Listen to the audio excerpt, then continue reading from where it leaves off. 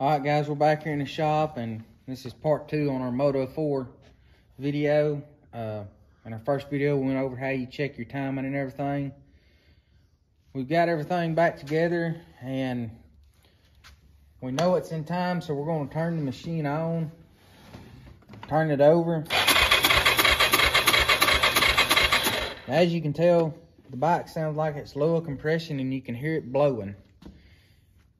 A thing you can do to kind of check over things, especially if you're wanting to try to do this yourself, is you can take your breather, your cap off of it, take your filter out. On the back side of your carburetor is your intake boot, which goes into your breather. You can take the palm of your hand and cup over this, and what that's going to do is it's just like a full-on choke.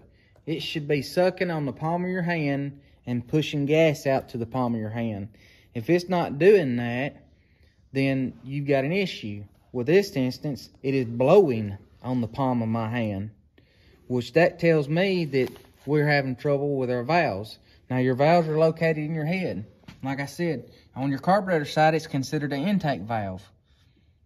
So it is blowing out the carburetor side, which is the intake side. So we're having trouble with this intake valve. And on the opposite side of your head, it has another valve, which is considered the exhaust valve, that goes into your muffler and everything and out to the back side of the motor.